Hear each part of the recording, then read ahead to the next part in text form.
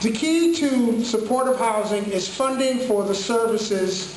How would you ensure that supportive housing has adequate funding?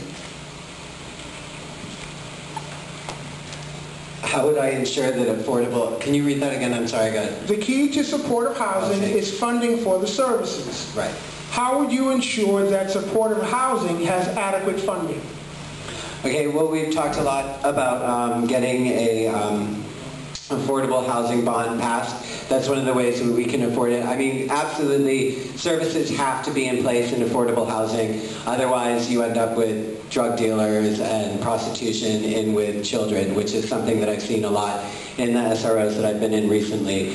And we need to keep that funding. We need to find that funding first in the city budget, and I'm sure that there are other ways that things that we can cut, such as the number of people doing PR for the mayor. That's thousands of dollars that could go right into funding housing services in housing. So we just need to find that money immediately.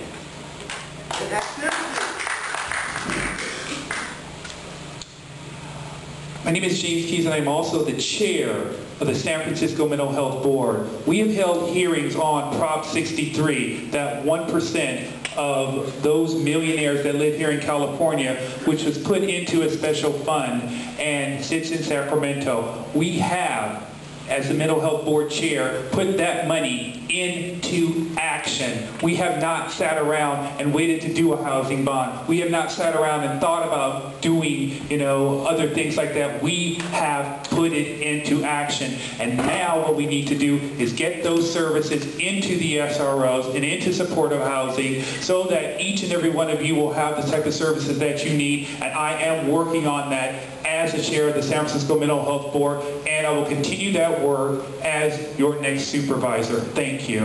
All right,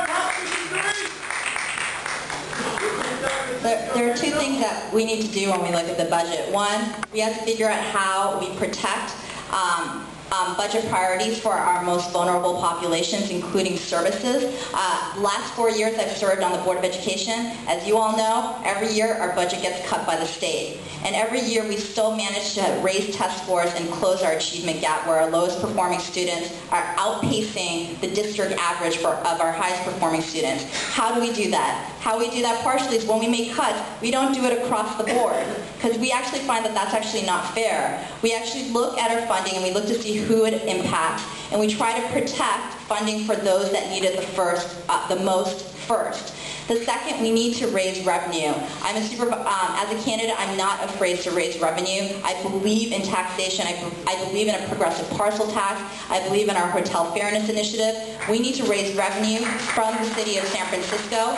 People should pay to live in the city. That builds infrastructure to help us build a better San Francisco.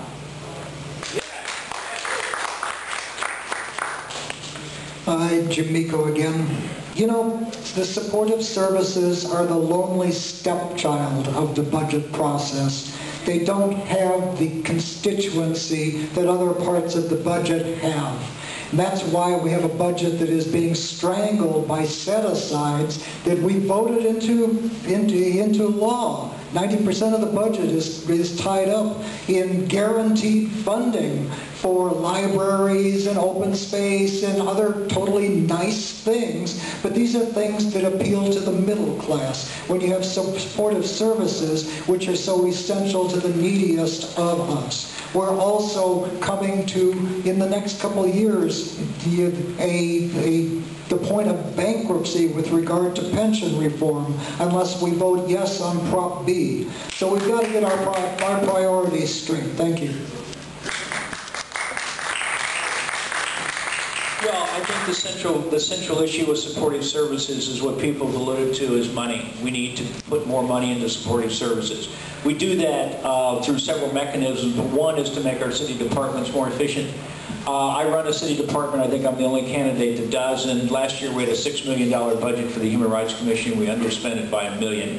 I think department heads need to be held accountable to make sure their departments are efficient. Accordingly, I think nonprofits need to be accountable too to hold their organizations efficient as well. I think there needs to be annual audits of nonprofits, and I think we need to look at duplicity of services and be able to make them as efficient as possible as well. Also, we need to look at the efficiency of even simple things like diversion from General Hospital for repetitive substance abusers to go directly to supportive services rather than plug our General Hospital and plug our EMT and ambulance services. I think there's things we can do within the current budget, but in addition to that, we also need to raise additional revenue. Thank you.